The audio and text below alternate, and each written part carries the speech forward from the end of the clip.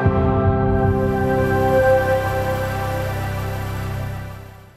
it's Larry Herb, Xbox's Major Nelson. Welcome to the official Xbox podcast. It is happening now, and it's been a few weeks since we've all been together. And I think, let me see if I hit this.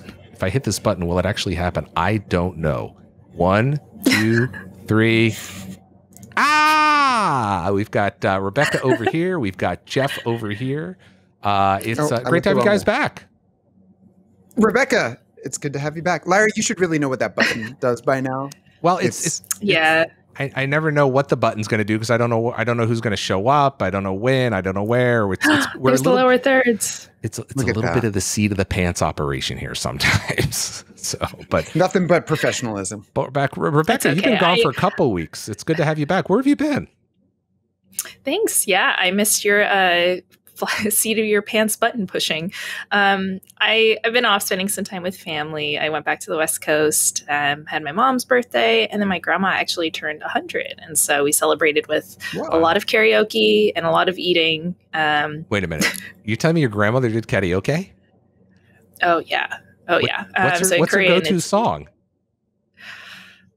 She has like 4 really old Korean folk songs, and she just sings them over and over and over again. But the hilarious thing is she has the stamina of someone even younger than me. So she was actually up singing until like midnight. But it's just the same songs over and over again. But it's fun though. Yeah. She loves to eat. She loves to sing. I see where I get it from. Don't Stop Believing in there or something like that. Just, unfortunately not. No. English is a little bit of a barrier. Well, that brings me to my next question. What is your go-to karaoke song? Well, I really love Bring Me to Life by Evanescence. It's classic. And then wow, that's a high difficulty level song. Thank you. And then if I've had a couple drinks, I'll usually bust out like the like screaming voice at the end too, just teenage angst coming back to life. Bringing you back. Yeah. To what life. about yes. Bringing me back to life? Oh, how did I miss the opportunity for a pun there? You really did. I don't know. What about you guys? Go-to karaoke songs? Let me see. I've done one of my best is Paradise by the Dashboard Lights. I believe that's Meatloaf. Could not tell you how it goes. It is. That's a good one. What about you, Jeff? Let's bring you something a little into the 90s. I'm a terrible singer. So I am too. Any song where I know everyone's going to jump in. No. But I'll try to pick songs where I know other people are going to jump in and make a lot of noise to sort of like mask that as much as possible. So like Sweet Caroline, which yeah, exactly. People do the bump, bump, bump. And at that point, once you get past the first verse, the whole thing's on autopilot. Same thing for... Especially if you're at Fenway Park. Yeah. They do that at Arsenal matches in the rare event that they win. That they will play that as well. Don't hear that too much. But and then Living on a Prayer by Bon Jovi. That's another one. You're not going to sing that chorus by yourself. Yeah. Like everyone's going to be doing that. I have a story about that you put the mic out here. I have a story about that song. I'd be disappointed if you didn't, Larry. No, one of my favorite memories of that song is when I 10 years ago when I did that week in Iraq for the rock band competition. That was the song that everybody was singing on Camp Liberty. And it was a talent competition. It was rock band, obviously. And I think like 80% of the entries were singing that. So I just remember being in the middle of the desert in Iraq in this tent singing that song with these amazing servicemen and women just belting it out. And it was a rather magical evening. I'll tell you that. I was expecting this ended with like at 4 a.m. I was woken up by a call from Mr. John Bon Jovi calling from New Jersey. Yeah, I will say that's where I thought this was going. No, it was gotta get him on the show, right? Let's get John Bon Jovi on the show. Do you want John on the show? John, this is a call out to you and all of my friends in Jersey. We need to get you on the show. Does he still have the hair? We need a bigger box, I will make accommodations for John to come on the show. Okay. Anyway, so I've had a fun couple of weeks. My voice might be a little bit shot from all the singing, but I don't know. What about you guys? What have you been up to? What have you been playing? Oh boy, well, you didn't tell us what you were you just playing the get to the East Coast and West Coast and East Coast game, or did you actually get any video games in Flight there? Simulator, it's called, Larry. Yeah, that's right. No, I did bring my Switch, and I mostly just played Animal Crossing. I actually started playing Animal Crossing a little bit late into the pandemic, so I haven't played during the summer. So now I'm seeing all the different summer items, and yeah, so I played some Animal Crossing, but I wasn't near an Xbox. I need to get back into that. I've got it on my Switch as well. I don't even think I've built out my island. It's embarrassing. I mean, it's like a bachelor island. It's just gross. There's weeds everywhere on mine. Pizza boxes. There's pizza boxes and the sofa's dirty and I don't know what's going on. So I gotta get back into that. Jeff, what are you playing? Well, in case this doesn't make it clear, I wanted to play other things this week. Oh, that. And I just couldn't play anything but Hades. It just kept pulling me back in. This is a game, actually, you mentioned Switch, and I bought it so it came out, it was the game of the year on PC and Switch last year.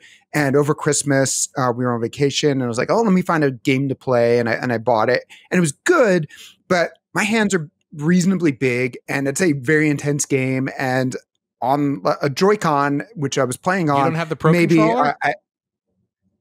I was traveling, Larry, and the amount of times I've docked my Switch, I can count on one withered hand. So I mostly was playing that way, and I was like, this is really cool, but I just wasn't able to finish it, and certainly not during the couple days I was on vacation. And then when I found out it was coming out on Xbox, I was like, well, let me play it on a big screen. And it hooked me in a way that it didn't previously. And it's it is a stellar game. It's an amazing game. For those of you who don't know, it's a roguelite. And those types of games. By the way, would you explain what that means? Because it feels like we're hearing more and more of that lately. Sure.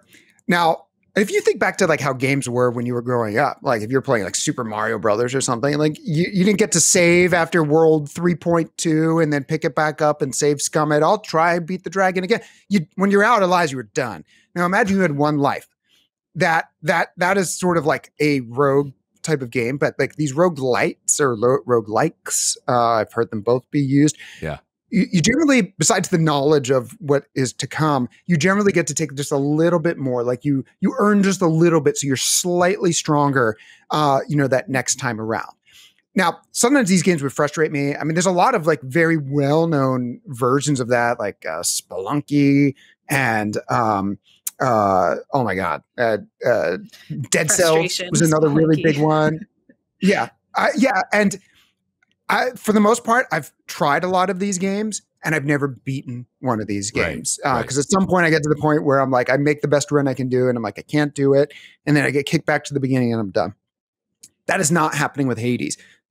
And the reason I think that is when you die, you go back to the house of Hades, and there's a lot of really interesting characters. And they talk to you and they say different things. They're not just normal, boring NPCs. And it progresses the story forward. And bosses that you have beat are now back there. And it's almost like they're on their work shift when you're fighting them. And then they're back at the bar sort of drinking and generally not very happy with you afterwards. And there's all kinds of different mechanics. There's times where I'm having a really good run and I'm like, I actually can't wait to die because I'm going to get to go back and give this thing to this person and advance the story more. And I think that's the genius of Hades. The voice acting is absolutely phenomenal. And I just can't get enough of it. Last night, I got to what I think is the end boss of the game. Oh. Did pretty well. Didn't quite do it. I'm progressing further, but there's new weapons to unlock. I mean, it's on Game Pass. Give it a try. And I would say give it at least 4 or 5 runs because what it starts out with changes dramatically. I'm not using that first weapon. It didn't work for me. I have new mechanics and I've got a lot more health and a lot of other things like that. And the other thing I would just say is if these games tend to be too tough for you, there's something called a God mode in it. Now, when you think of God mode, you're like invincible and it takes all the fun out. That's not how this one works. It gives you basically 20% more defense. And every time you die, it adds another 2%. So I think I'm up to, so after I ran 10 runs and I sort of I'm like, let me speed this up a little bit. So, because I have other stuff to play, I flipped on the God mode, and it's just like a little bit of a boost. It's a Godling mode, but it's enough that it's just a little less frustrating. And it doesn't, and that's it. Nothing else changes. The game is still very challenging. You still are doing all the mechanics. It's not like you're just sleepwalking through it. It's just a little bit more forgiving. And I thank them for putting that in the game. In fact, I'd like to thank them personally, and I'm going to get to do that today, aren't I? You are. You're going to be interviewing Greg Kasavin, who's basically the creator of Hades, and he's been on the show before with some of his previous shows. So Jeff's going to go into much more detail with Greg later on with Hades. We've got some other interviews lined up as well today. We're going to talk about Gamescom. Have you ever been to Germany, Rebecca? Yeah, I got to go to Gamescom in 2019. 2019 was a good year for cons and festivals and everything. And oh my gosh, what I wouldn't give for a nice cold Kolsch and some pretzels and Spätzle and sausages and currywurst. Anyway, and don't forget the most important part. Baron gummy bears. Those are pretty good. Yeah, I brought some of those back home too. But Gamescom was crazy though. I mean, if for anyone who's ever gone, I think it's the largest gaming convention in the world.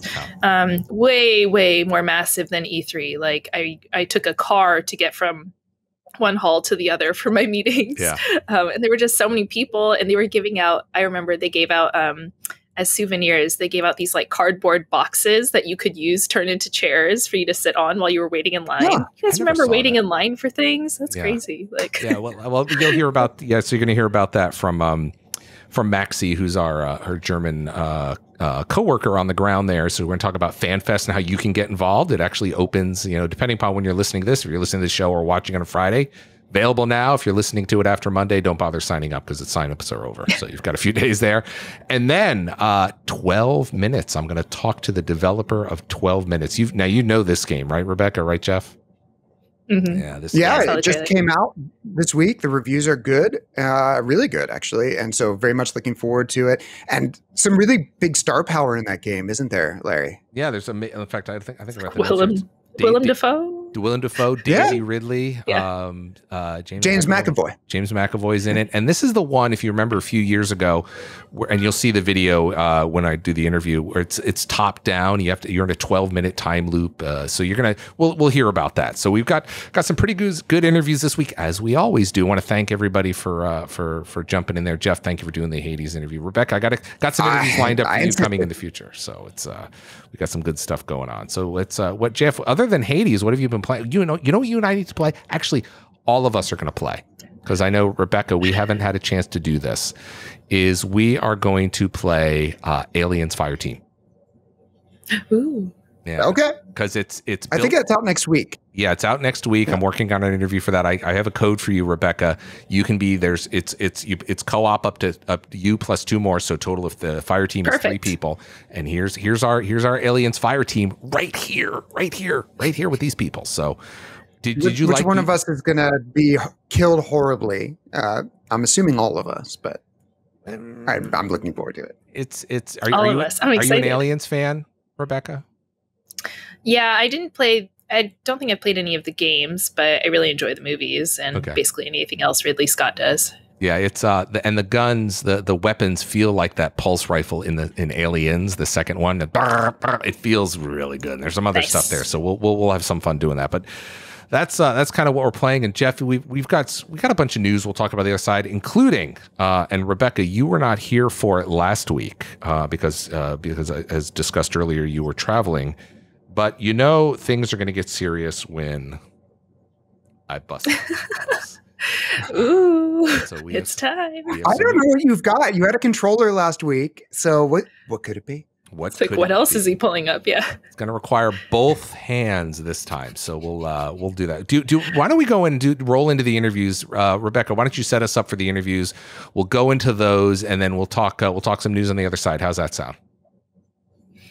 Yeah. All right, so let's kick things off with Hades, 12 Minutes, and FanFest. Just about 10 years ago, Xbox 360 players were enjoying the summer of arcade with some pretty legendary games. Now, stop me if you remember any of these ones. Insanely Twisted Shadow Planet, that was great. From Dust, I really got into that one. Fruit Ninja Connect, a lot of this going on. But another game that went on to be named the best Xbox Live arcade game of 2011, Supergiant's first game, Bastion. Greg Kasavin wrote Bastion, and he also wrote 2020's Game of the Year, Hades, which is now available on Xbox and Xbox Game Pass, and he joins us now to talk all about it. Greg, how you doing? Hey, I'm doing great. Thanks for having me. Very happy to have you here. In the intro, which you did not see, I've just been talking effusively about Bastion, about Hades. Bastion was great too. Really love that one. But I want to just welcome you back to Xbox. We haven't seen a Supergiant game on the Xbox platform since Bastion all those years ago. It did appear also, I believe, on Xbox One. But you recently brought Hades to Xbox players in the biggest way possible through Xbox Game Pass. So how has the reception been so far? It's been amazing. I mean, one of the questions we had was, how is this going to go? Because we did have the kind of initial 1.0 launch in the fall of last year. And we knew, more players are out there, but the question of how many, will people still be interested in this game? The answer was a lot of people, and they're definitely still interested. I mean, it's been such a surreal kind of just a surreal time for us on the team, because of the level of interest and love for this game has been beyond anything that we could have imagined. And now seeing it embraced by Xbox players feels really, really good, because we've certainly heard from Xbox players over the years. We have some, very, very loyal to our studio. They've been playing since Bastion, so they've been particularly pleased, and it's been really great to hear from them. Yeah, as you had mentioned, 1.0 was last year. I myself picked up Hades on Switch over the holidays. And it was funny because I was bouncing back and forth between Hades and Immortals Phoenix Rising, an awesome game. Let me tell you, a lot of whiplash over the different ways the Greek gods were represented in those two games. And so we've seen just throughout pop culture, all the way through the Homeric epics you probably had to read in 10th grade, a lot of different representations of Zeus and Athena and all these other characters. How did you settle on like what I would consider a very charismatic version or depiction of this mythology? Yeah, so thank you for that.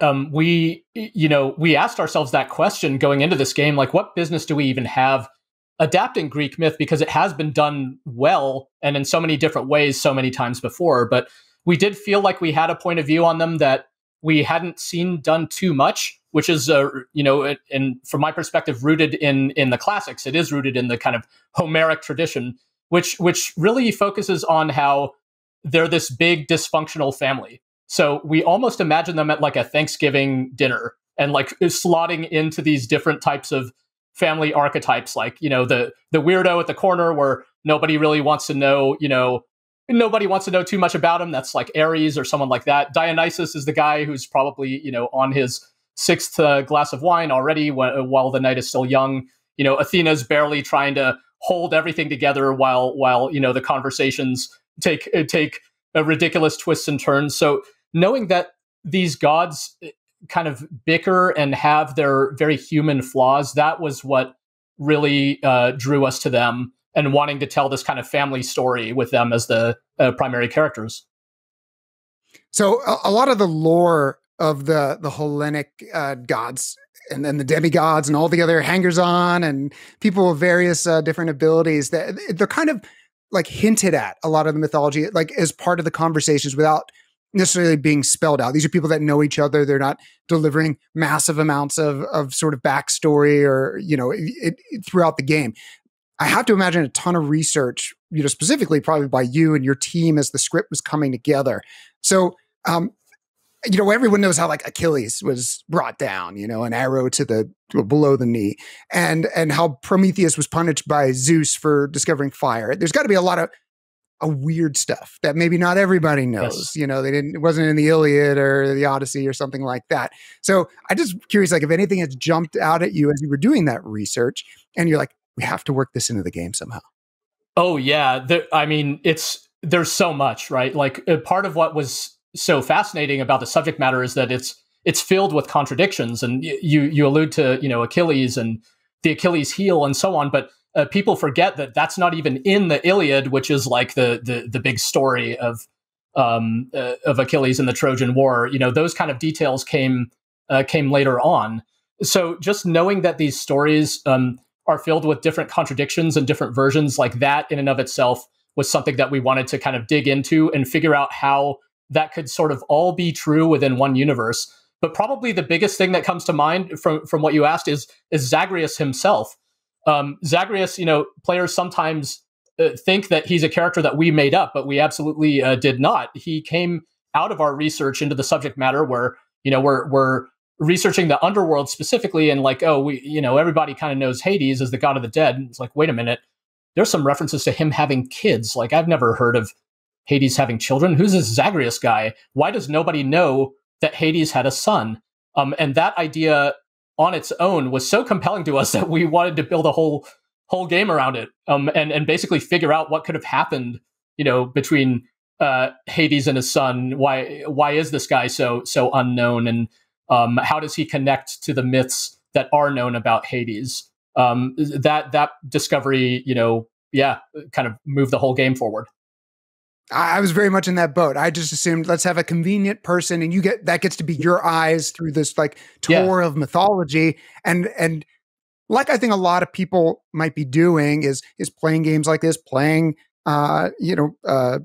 Immortals Phoenix Rising, and like wanting to dig deeper into it, and then finding out, wait, there is a Zagreus, and I think that was just really awesome to hear that. So and he's even with him, there's these strange, the primary versions of him kind of connect him to Dionysus in these very strange tales. So like our game, kind of pokes at some of these different ideas and how they might, coexist as part of the same character. And the part where he's very little known, it ended up being great for us in a way, because he is kind of a blank slate as far as anybody is concerned, right? And there's so much is known about Zeus and Athena and all them that like it was great for us to be able to focus on a character whose story was kind of like yet to be explored, I guess. So I'd love to talk about the voice acting. Excellent voice acting and performances have been a pillar, I would say, of super giant games, like ever since the ever-present narrator in Bastion. That was such a differentiator, I think, in the way that game hits you. The mythology in Hades really comes to life through these like sort of haughty, kind of condescending performances from the gods, and like the more somber tones that you hear out of your fellow underworld compatriots. And of course, there's Zagreus, who's kind of like instantly likable, which is good because you're spending a lot of time with him. And I have to imagine the voice talent really had to enjoy recording these lines, especially Dionysus, who you mentioned. I feel like he's putting out some like super David Bowie vibes out there. So like, what was it like hearing your writing come to life through these performances? I mean, we loved working with our voice cast. It was a scary big step for us because we've never done a fully voiced game with a big cast of characters like this. We've always worked with Logan Cunningham, who's the narrator in Bastion. He's been in all of our games. He's the voice of Hades and 5 other characters in this game. He's Achilles. He's the storyteller. He's Charon. He's Poseidon. So Logan is amazingly talented. So I've had the pleasure of hearing words I've written brought to life by this amazing actor in the past. And I would joke that I could write the worst trash and Logan is going to make it sound amazing. So the challenge for us was to find other actors who are kind of like who we could believe could exist in the same world as an actor of Logan's caliber. And we were really happy with who we found and had a ton of fun recording. It was one of those things, since we developed the game in early access, we were just always chipping away at it. There was always a recording deadline around the corner, just going little by little. And we only realized how much there was, like, literally at the end of development, where people are like, man, there's a lot of voice acting in this game. We're like, really? Because we're just trying to make sure there was enough. And it seems as though we got there. I also have to shout out Darren Korb, our audio director, who did all of the voice recording and voice direction, and is also the voice of Zagreus and Skelly. So so the same guy who writes all the music in the game is also the voice actor for Zagreus. He is just an amazingly talented guy. And we didn't know he had that kind of performance in him, even though we've been working with him for more than 10 years until this project. And you can't get two voices more different than Zagreus and Skelly, which is it's like a cabbie and yeah. But I can't let you off the hook, Greg, because believe you're the you know where this is going. The voice of Hypnos, the embodiment of sleep, who kind of like whenever you're having a bad day, the last thing you want is that first person that's going to be like, "Bad day, huh? Case of the Mondays," and that's you in the game. Can you hit us with some Hypnos here? Well, I don't know. Hypnos is definitely Case of the Mondays embodied. Yeah, I think that's a good call about what he's all about. It was a really fun change of pace for me. I'm not, a professional in that regard, like someone like Logan.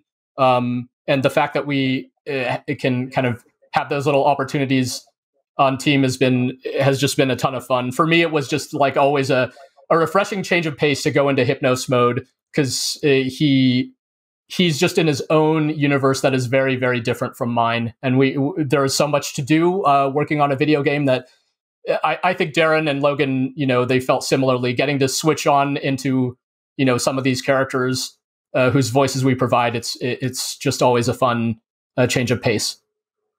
Now, if you're listening to this interview and you're like, why aren't they talking about the actual gameplay or anything like that? And I think that's what differentiates Hades from a lot of the other roguelike games out there. There are times where I've almost been excited to die because I get to then go acquire an item or whatever it might be. And I want to go back and I want to talk to the different characters.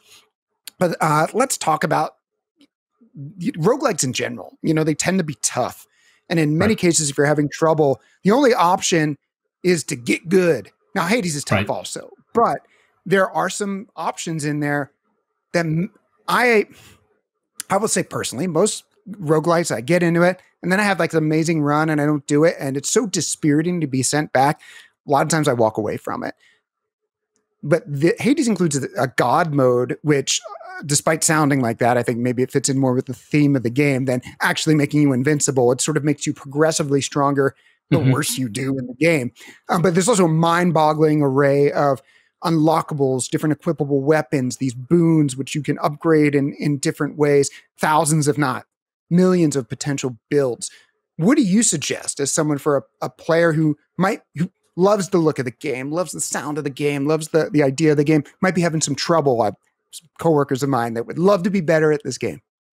Oh yeah, I think definitely check out God mode if you are struggling. One of those challenge is relative, right? What's really difficult for one person may be a total cakewalk for another. And the thing about roguelikes and their reputation for being brutally difficult is, I think that's less a feature of the genre and more of a necessity for them to get you to be able to start over. Because what's so great about roguelikes is that they're different every time you play. So it's something we thought a lot about while working on this game, because we want players to experience, the part where it's different every single time. But if you get so frustrated after dying and you don't come back to the game, then you're not getting to the heart of what makes roguelikes so great. So that, even things like our decision to have such a focus on the story flows from that kind of thought process. And God mode is there. We want players to use it for any reason whatsoever. But one of those reasons could be that you're just not having it. You're not it's too much for you. You're starting to have that impulse of man, I'm interested in this game. I want to learn more about the characters, but I just can't get far enough as much as I would like. And I think God mode is perfect for players like that. Since the game has a significant story component, it's really important for us that players who become invested in the world and the characters, that they could see the story through to the end and not have one of those moments I'm sure we've all had as game players of just when you're on the edge of your seat, you're dying to know what happens next in the story. You hit that boss and it's like a roadblock. You can't get through them and you're just restarting the checkpoint over and over and getting super fed up. So we didn't want that kind of moment to happen in this game. And that's part of the part of why the story, just kind of moves forward, whether, through every death. That was kind of, that was the thing that we set out to do, have it feel like one continuous story. Very cool. I'd highly recommend, even if you've been turned off by roguelikes in the past, to give this one a go. And it's on Xbox Game Pass, so it's very easy to try it, see if it's for you. And I'd recommend you give it 4 or 5 runs to really get a feel for what the game's about. And it still continues to change dramatically, even into your 10th, 20th run. You're discovering new things and things you don't expect. So, Greg, you have an interesting story yourself. Before I got into the industry, I used to read you on GameSpot. Read your reviews and sometimes agree and sometimes disagree, but remember you very fondly in that era. And then you joined Supergiant, and for the last 10 years, you've been putting out highly regarded, well-received games. And those are 2 jobs that I think a lot of people out there would love to know, how do I do that? And how do I get on that journey? And I know you got started in the industry very young. So what advice do you have for someone out there's like, I would love to do any of those things? Yeah, it's things have changed a lot. So I think what worked for me probably would.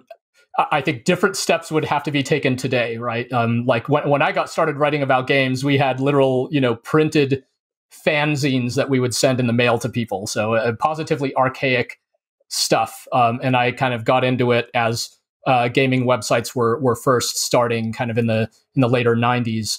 And game development, is something that I wanted to do. Like I had my heart set on making games since I was 8 years old.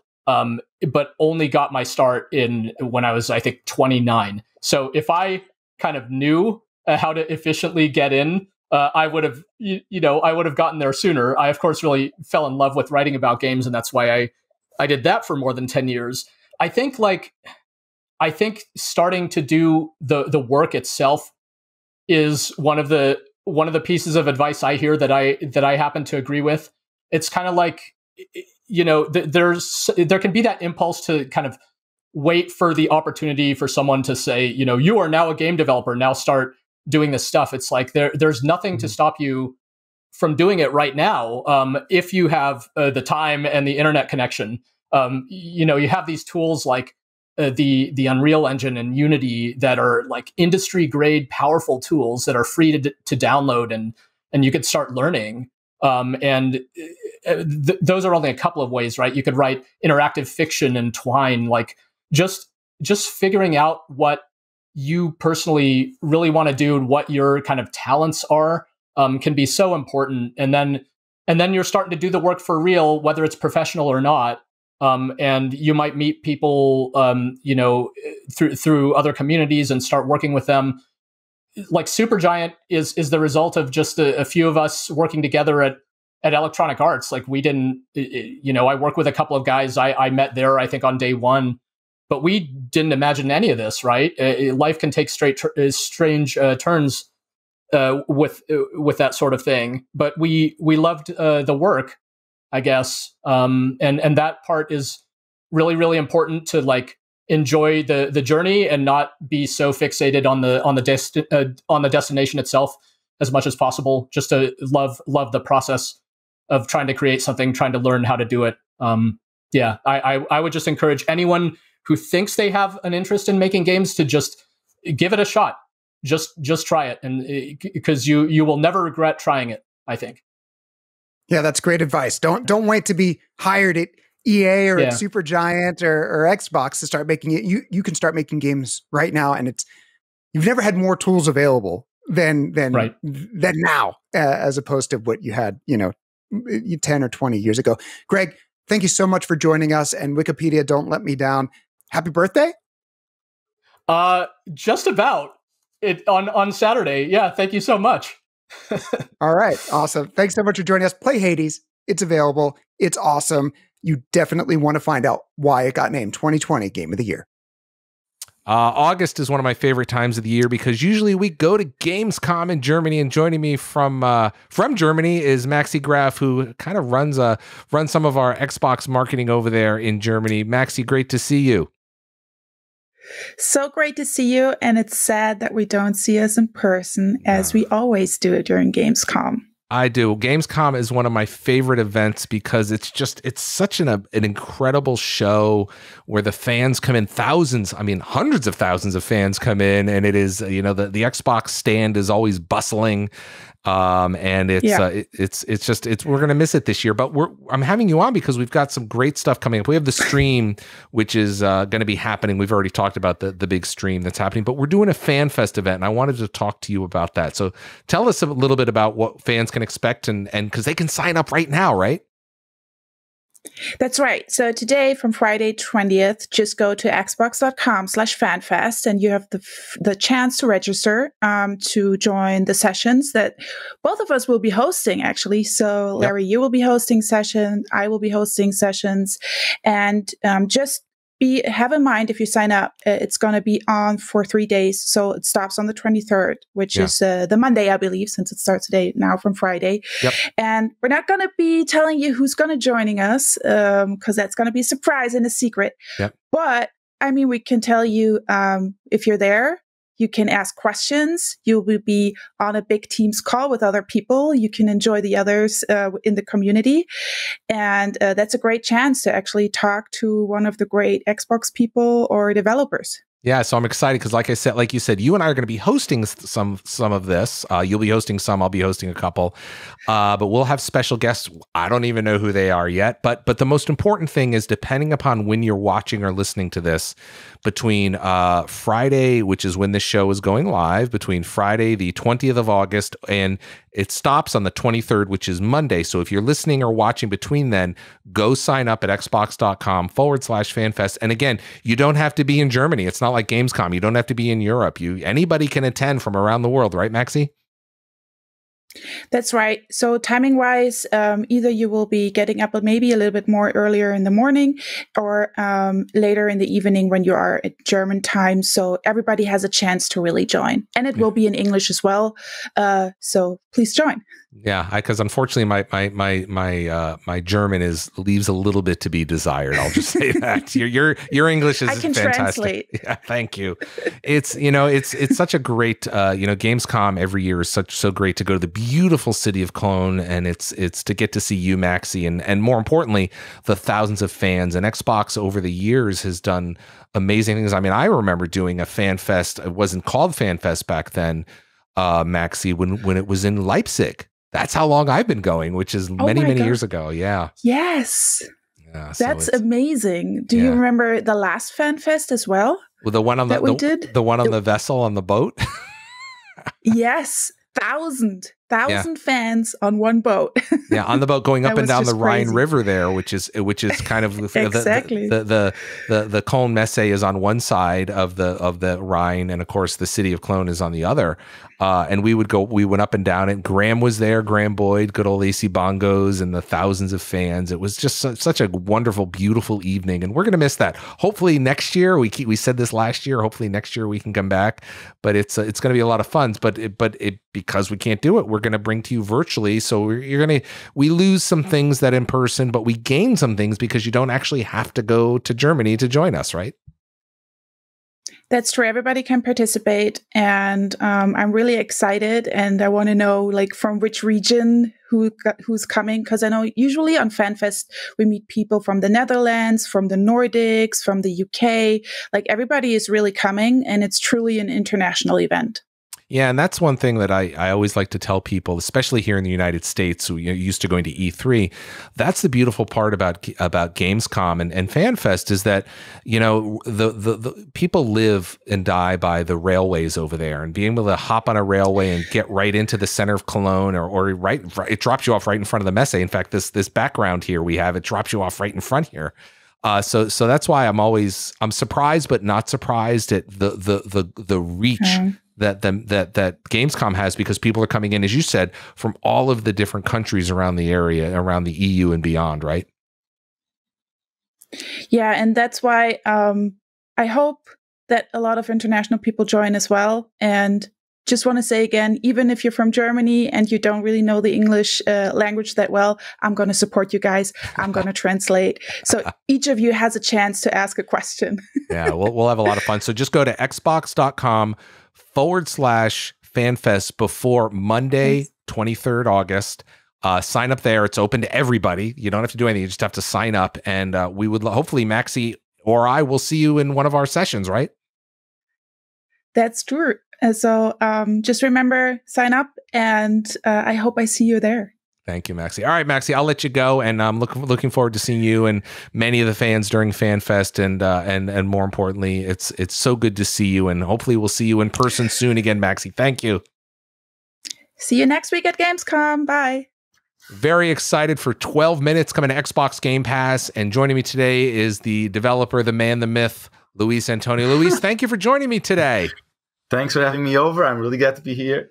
I am so excited to chat with you. I mean, folks that have been following Xbox for a long time, remember a few years ago when your trailer hit the screen during our media briefing one year at E3. And it was, for those folks that don't remember, this is a beautiful, beautiful, beautiful game with kind of this top-down angle that kind of really took people by surprise, and they didn't know what they were looking at. And I just remember being in the audience at this time, and people were like, "What is?" And here's a little bit of it right here. What is this game? So tell us a little bit about 12 Minutes, if you would. So 12 Minutes, we're pitching it as an interactive thriller about a man trapped in a time loop. You come home from work, you're having an evening with your wife, and then this intruder shows up. He accuses your wife of murder. You get beat up. You get in an altercation, you get beat up, and then you go back to the start of the evening. And you have to use the knowledge of what you know is going to happen to kind of try to change the outcome and hopefully break the loop.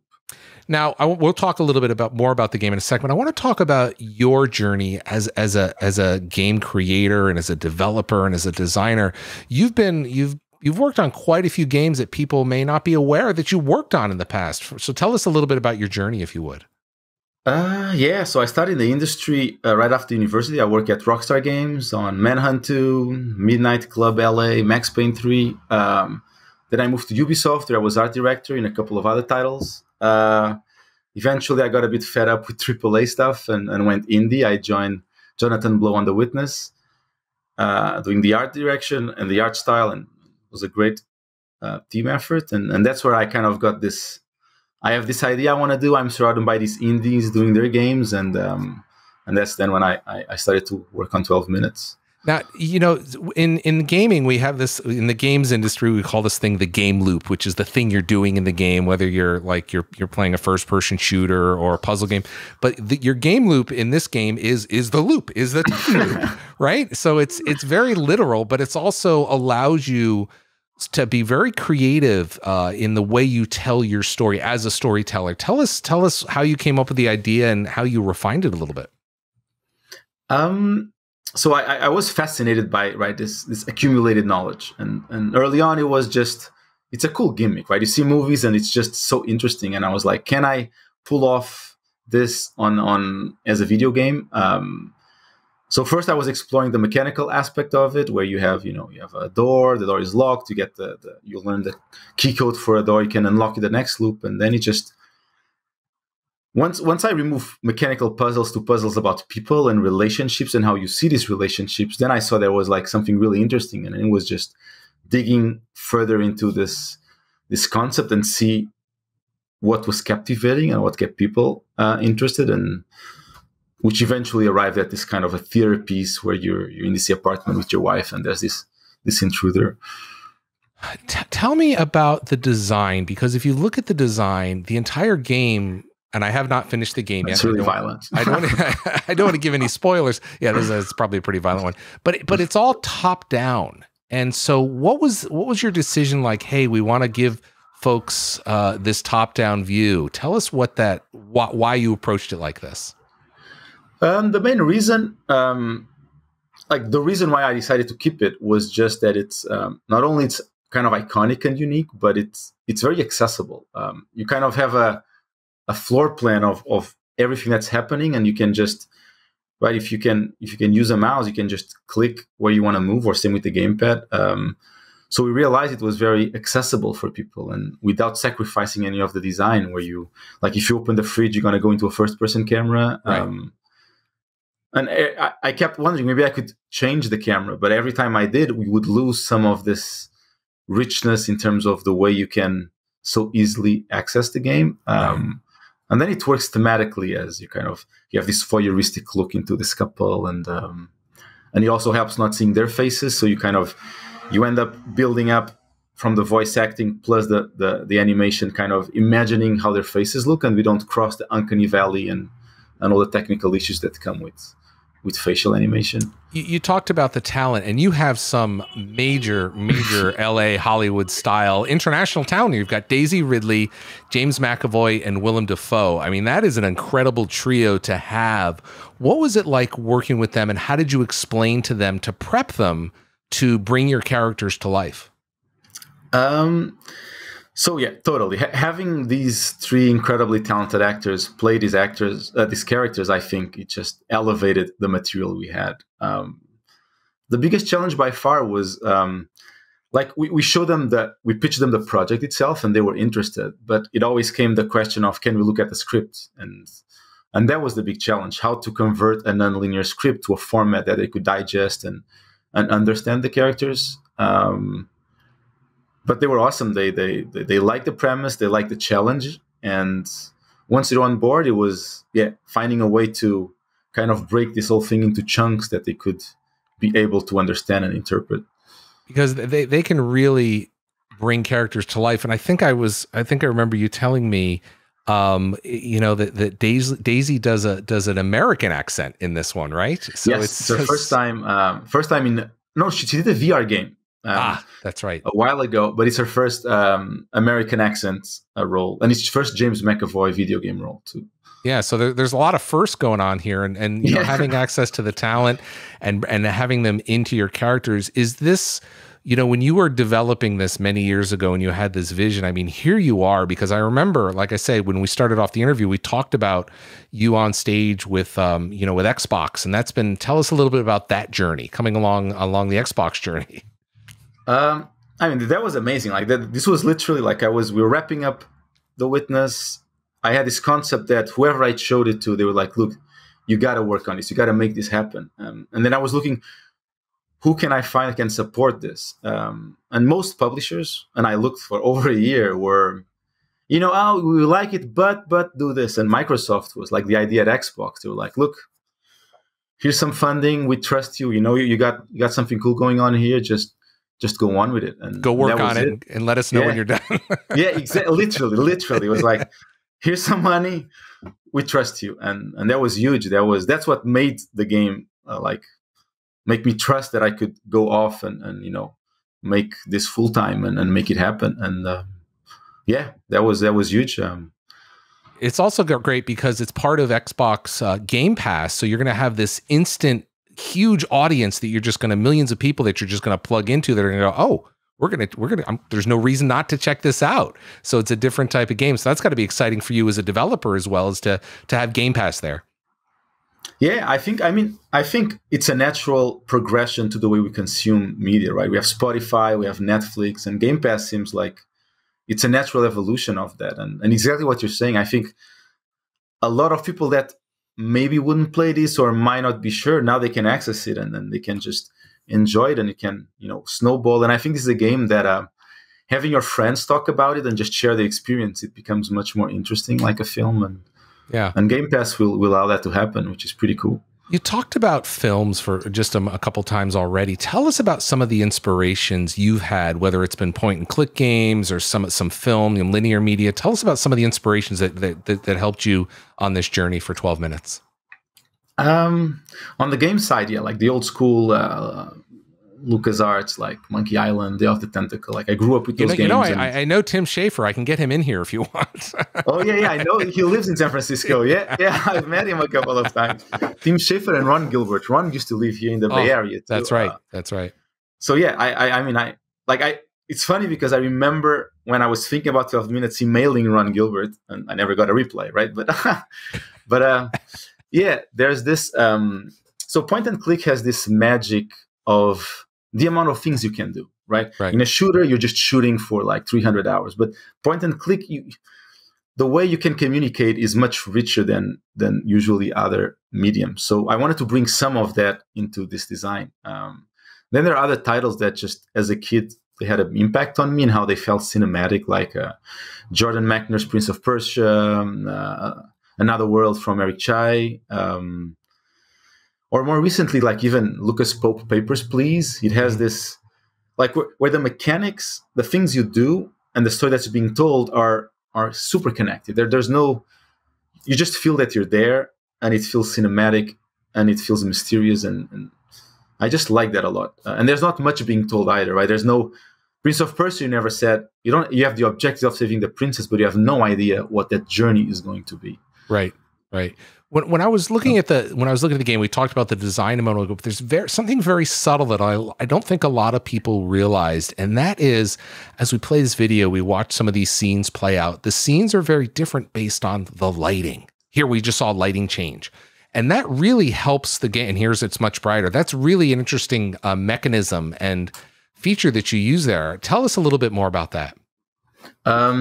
Yeah, so this comes from, like, I think the side of the film inspiration kind of guided this in the sense of, right, I want to clearly show there's a progression of time. Right. And so what elements do I have? I have the lighting, I have maybe the sound design, doing something with the music, and not only shows the progression of time, but also helps create the mood. So I because everything was so compressed, I had to push all the elements to help convey what's happening in terms of the emotions and what's going on in the loop. As we go through, and it's funny, as you and I are chatting here, we're coming up just on 12 minutes long in this interview. So I'm worried we're going to start over again. No, when we talk about the game and some of the puzzles, you have to kind of figure it out as you're going through the time loop. If somebody gets stuck in a puzzle, I mean, what should they do if they can't figure something out? I mean, I don't want any spoilers, but can you kind of guide me a little bit here? Yeah, I mean, so hopefully the game never straight out tells you what to do. Sure. So it's a bit up to you to look at the tools you have, the elements that are there, which are not that many, and kind of formulate a plan. The best advice I have if you get stuck is to take a break. Talk with a friend about it if they're playing, or just kind of, like, the game flows really well if you have a clear goal in mind. Let's say I want to prove to the wife that I'm leaving the same day. Right. What elements do I have to prove that I'm leaving the same day versus I have a mug with water. How should I use it? Right. So thinking on a larger scale of what are your own personal goals versus how can the elements I have in the game unlock more things? Right. So I would suggest look at it on that scale. And usually the characters, they kind of nudge you in the right direction a couple of times, or they might hint at certain things. Yeah. Well, I know that if folks, like I say, a lot of people are really excited about it. If you're on Game Pass, download this right now. Check it out. You owe yourself a great experience. I really, really want to congratulate Luis on shipping the game. I know it's been a journey for you, and thank you for bringing Xbox along on your journey. And I know that Xbox gamers are going to be very excited to play it. So thanks again for your time, Luis. And again, congratulations on shipping the game. Thank you. Thank you for the opportunity. It's great to be here, Larry. And then, I hope people enjoy the game. Look at it like a mini series. You have 3 episodes or 4 episodes. You watch them in the evening with your partner, and you're gonna have a blast. Thanks so much. Thank you.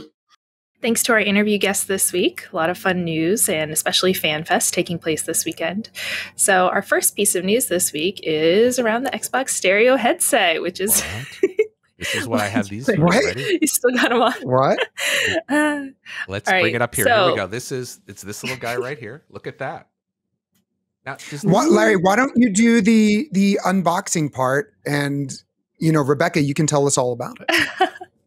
Yeah, I like that. Great. All right. So as you can see with our model here, we have the Xbox Stereo headset, which is available for pre-order as of Friday. It's going to be releasing September 21st. And I think in particular, this is great for the folks who are looking for something that's high quality, but like at a lower price point. And so it's a really good entry-level option. If you haven't had a gaming headset before, this would be a good one to try it out. Has a lot of the same features as some of the other headsets, but it is wired. And then the right ear cup dial, as our model will demonstrate, is the volume dial. So there you go. You can kind of see it in here. If you look, you can kind of see the volume dial, and you can see nice. There's the boom mic here folds up out of your way. You can kind of bring it down if you want to, or fold it up. The one thing that and there's a mute on the bottom, of course, because you got to have that. You can see, I don't know if you can see that on the bottom there.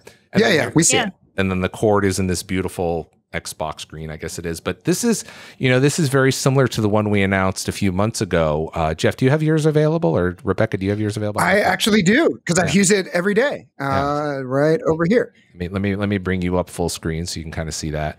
So so that's the wireless.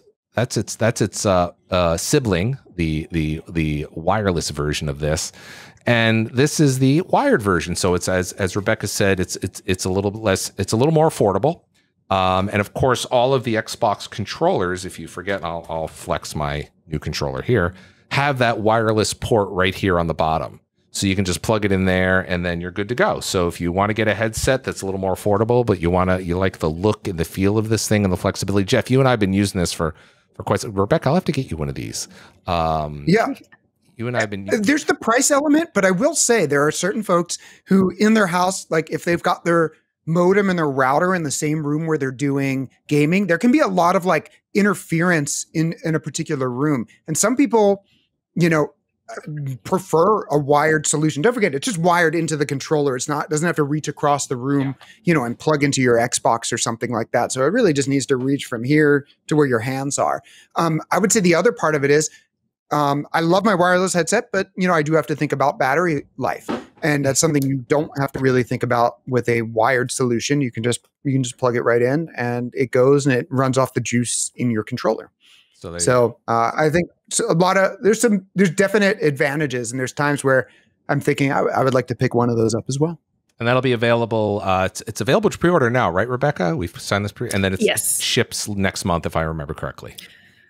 Yeah, and so just for the price, for folks who are curious, it is available for $59.99, launching September 21st. Yep. US $59. So there you go. That's the reason I had the gloves on this time. So what else, Jeff? You got some other news there? Thank you for that, Rebecca. Thank you for narrating my my showing and telling. Unboxing. I was showing, you were telling. Now, Jeff, what do you got for news? I love it when Larry is seen and not heard. It's just a refreshing break. So it's the middle of the month, and of course that means Megan McGame Pass always wants to come and drop some new things down the chimney. I'm very much mixing my metaphors here, but there's more games, so who cares? Let's just go with it. So some new games, including this week, 12 Minutes.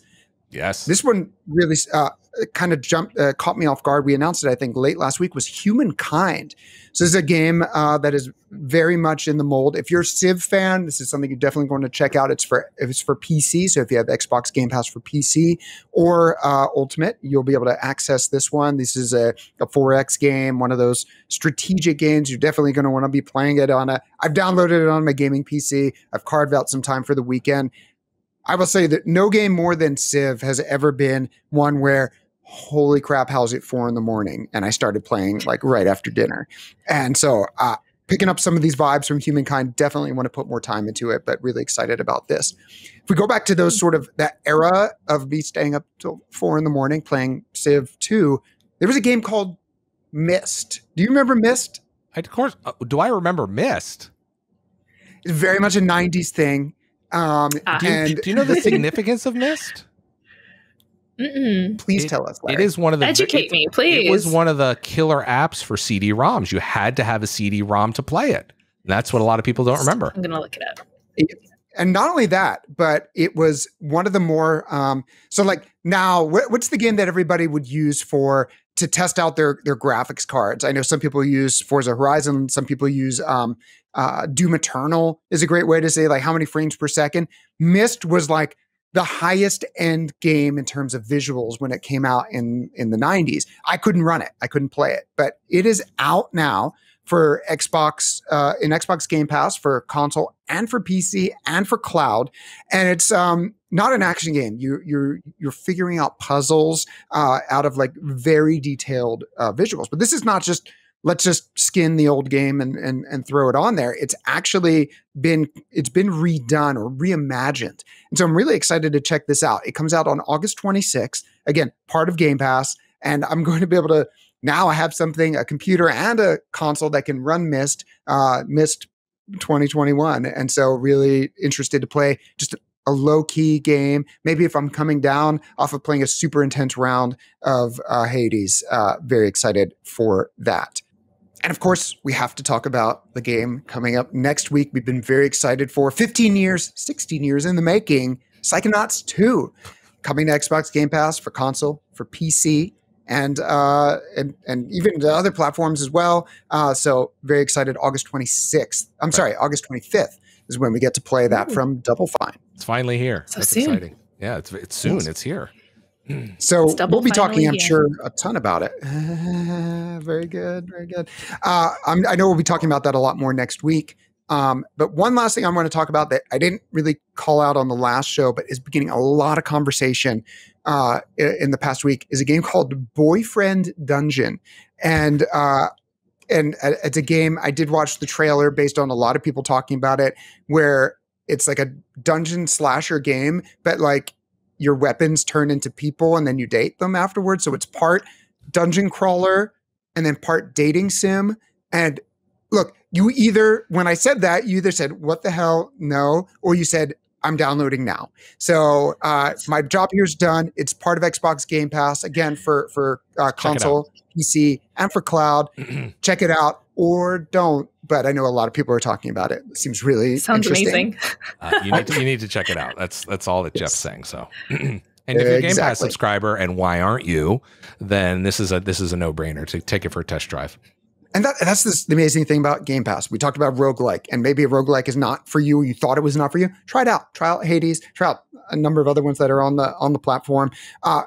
Boyfriend Dungeon. I mean, maybe you can just date it a little bit. You don't have to, you don't have to make it official. You don't have to define that relationship. Casual. Keep it open. Could just be like dating dungeon or something. Yeah. By the way, roguelike sounds like my life. Roguelike. Oh my.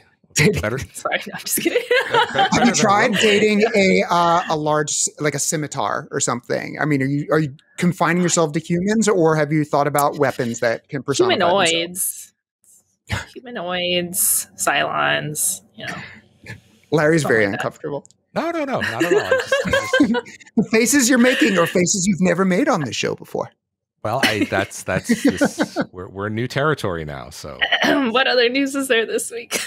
Those are the headlines. Real quickly, I wanted to talk. So, we talked about Gamescom. So, just make sure you tune in 10 a.m. Pacific, 1 p.m. Eastern.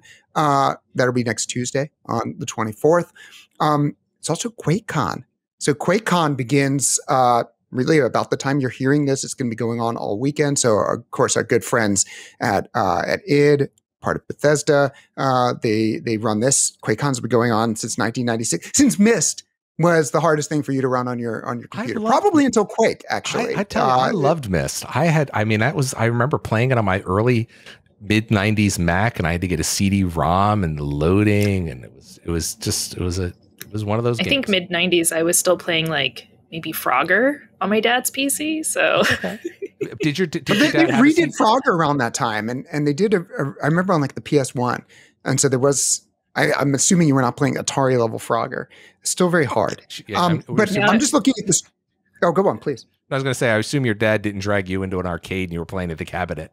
I mean, maybe he did. No, my dad. No, I did play some arcade games, but yeah, my dad's PC was my first game, like entry to gaming. So maybe he may have had a CD-ROM. If he had a CD-ROM, he might have had Myst, because that was the game to play. That, and I think there was one from like Peter Gabriel, like an interactive experience and all this other stuff. I haven't heard that in such a long time. Go on, Jeffrey. I just want to talk about QuakeCon real quick. Don't think it's just about Quake. It's really like a celebration of all things from Bethesda. And they have a full stream schedule. We have it over on Xbox Wire, but I'm just looking down the line here, and starting again on the 19th, but going all the way through Saturday evening, they're going to be talking Fallout 76, Deathloop, Elder Scrolls Online, Skyrim 10th anniversary. How has it been 10th anniversary? Doom Eternal. And so there's just a lot of stuff there. Don't think it's just about Quake. And so you just go to quakecon.org. You'll be able to see all of that stuff. And I look forward to seeing what our good friends and colleagues over at Bethesda have planned there.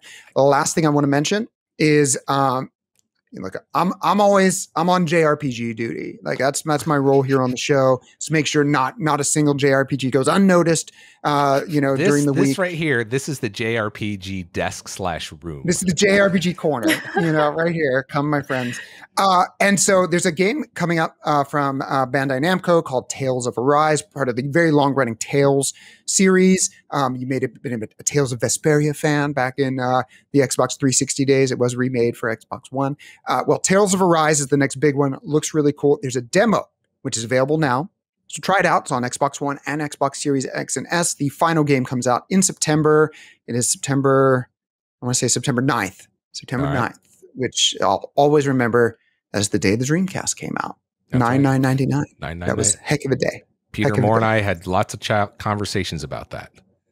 Yes. And Black Panther is now in Avengers with the War of Wakanda expansion, which is now available and it's free. So if you had Avengers and you want some new content, a bunch of that out available now. Back to you, Larry. Well, no, it's back to us. Rebecca and I are just sitting over here. You're in you're JRPG and out over there, and other things. To be clear, yes, we got the neon. You were complaining about my lighting, and so we got that sorted. It looks like you've got some lighting there too, Larry. I've got a little bit. I mean, you've got the green in the back. I've got the green in the back. You can kind of see it over here. Rebecca, we're gonna have to work accent. We're going to have to get some. I'll see what I can do for next week. Yeah, it's just something going on there. It's funny, if you follow us on Twitter, both, I know that you follow some of us on Twitter. You can follow us right there. It's on screen right now. But Jeff, I went over to Jeff's house this past weekend, Rebecca. We missed you because you were busy traveling. But Jeff, I feel good. Are you feeling good about what we did over there in terms of the install? Yeah. So, I ended up tweeting about this and got more comments much more than normal, which was we talked about networking. Now you're always here. I'm always complaining. You're like, what we need a mesh network. And I'm like, look, Larry, I've been interneting for some time and we don't need all that crap. Okay. It'll be fine. But I let you come in here and put in all that crap and okay, it runs really well. And it's never run better. I'll admit it. And you can have that. So why don't you talk about networking and how you can make it better. So I would love for you to just talk about what you did because it did make a difference. I think I was running super old stuff. I was running really old. Well, you live in a I think it's a 4-story house, right? You say 4 stories. It's 3. Yeah, it's very vertical. It's like a townhouse. And as you walk in at the bottom is where your internet came in, where the cable modem in, and that's where you had one router. Most people just have one router. Yep. And so, you're up on the 3rd floor, you were expecting to get, it's tough to get up 3 floors through 3 floors or 2 floors of stuff. So we put in a mesh network. I've done a lot of work with the Eero system, EERO, get Eero. And so I had some, because I've upgraded mine and I had some extras. So I had them send me some for you, Jeff, because I wanted to do a test for you. So Thank you, Larry/Eero. I showed up with a bag of gear, Rebecca, and we ripped out Jeff's system and put in the Eero system. And a part of it of the mesh is, do you know how mesh works, Rebecca, or how it works? It's basically I don't know. Just imagine a mesh and it's, the waves are coming through and all of a sudden it's fast. Just leave it that.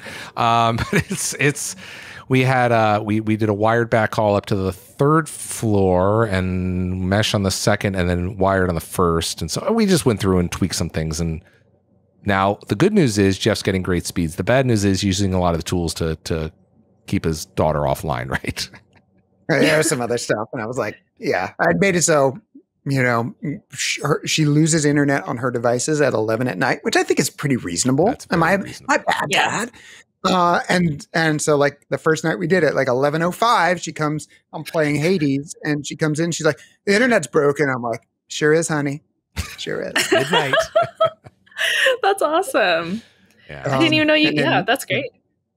Yeah, she definitely. But then the next morning, she was very worried about it. I think she had a fitful night of sleep, and I had to tell her, internet is off from 11 to 7 from now on. And after getting some pretty legit death stares, she's adapted. Oh no! So, oh no! I think it's good. Oh, no, it's good. You have to do it. She's going to hate kids me. Will do that to you. Because she knows that I bought the system. It's all Dad. Yeah. She never liked you, Larry. It's you're not losing anything. So I'm joking. I did not invoke your name and use your name in vain. It was my call. And look, you got to do it. You got to put some limits. And I feel like maybe I'm not doing enough, but anyway, the takeaway of this is, if you haven't upgraded your home network in a while, depending upon what it is, a mesh may or may not work. I don't know, but it's good to look at that every now and then and kind of reset what you're doing. And because technology's changed in 15 years, I don't know when was the last time you changed your wireless router. How's your internet there in New York, Rebecca? I mean, clearly it's working because we can see you. Yeah, I mean, it's a pretty small apartment, so the signal's nice and strong. Well, that's actually one of the problems is when you get into an apartment complex like you have, the signal's nice and strong, but it also is noisy because your neighbors also have access points. So there's just being in the city, there's a lot of competing stuff. And I showed Jeff, there's this great application you can download for Android and Apple called Wi-Fi Man. It's from Ubiquiti. And Jeff downloaded it and I downloaded it, and you can use it to kind of see, do speed tests and performance and all sorts of other things. So it's interesting. So go ahead and download that. Yeah. Thanks for all the tips, Larry. Yeah. Look at you, Jeff. That's wireless. Look at these beautiful numbers. That's Wi-Fi Man, right? That's Wi-Fi Man. That's Wi-Fi Man and the Nero. It's all sorts. But anyway, yeah. If you have any questions on that, you can hit me up, and I'll hit me up on Twitter. I'll happy to help you out. Yeah. All right, gang. I guess I should let y'all go and get your day started. Lesson's over. Yeah. I gotta go to my next class. Yeah, I know. We're all done here. Rebecca, it's good to have you back on the show after a couple-week hiatus, as we say in the business. Thank you. It's nice to be back. I'm excited to play Aliens. We're going to be back. Yeah, I'll send you the code after the show. We're going to be back next week with the show, and then I think we're off the following week, first week of September, because I need to. Because you guys take time off. I never get to take time off because I've got to do the show. You really don't take annual leave. You're the anti-Graham. Yeah, I need to. So we may not have a show or two. So we'll figure. I mean, you guys are welcome to do the show without me. Just saying. Can you just leave your set on, and I'll just come over your house. I'll sneak in through that window. And then we'll run the show. You'll push the button. Push the button. Yeah. Something will happen. Push the button. We'll see what happens. See what happens. Be a disaster. Yeah. Boy. Anyway. All right, gang. Any final words before we wrap up here? Rebecca, anything you want to say before we go? No, all good. Thanks. Nice to be back. All right, Jeffrey, anything? Play Hades. It's really good. Play Hades. All right, gang. All right, everybody. We'll see you next week with even more news, more Game Pass information. Don't forget, we've got our Gamescom stream on Tuesday. So tune in and watch. And we've got looking forward to seeing what you think of that show. Talk to you next week, everybody. Bye-bye.